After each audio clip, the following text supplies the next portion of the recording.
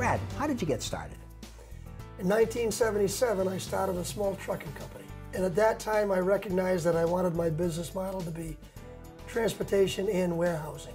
In 1980, I went and rented a small building in Pawtucket, and we've been growing ever since. So you lease storage space, and lots of it. Yes, we do, but it's quite a bit more complicated than just leasing space.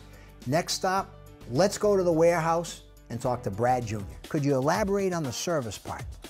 Yeah, absolutely. I mean, we basically are responsible for handling manufacturers, whether it be international or domestic products. We take it into our building, we scan it into the inventory, which goes into our warehouse management system, which is then stored until the customer places an order with us, in which we go out, pick the case, the skid, the piece, slap a label on it, package it, and send it out to the final destination. And they can actually log into our website and they can see their product, whether it's in the warehouse, in transit, or if it's been delivered to the customer. So basically, you could have a customer or a manufacturer that's on the West Coast or globally, and they could ship their products, store them here, and then call upon them at any time to be brought to particular outlets, and they never have to handle the product. Yes. Give me an idea of how big Dean Warehouse Service is in terms of square footage. Well, we currently have about 1.5 million square feet under our operation, Rhode Island and California. Currently looking to expand into possibly Midwest Canada and southern part of the country.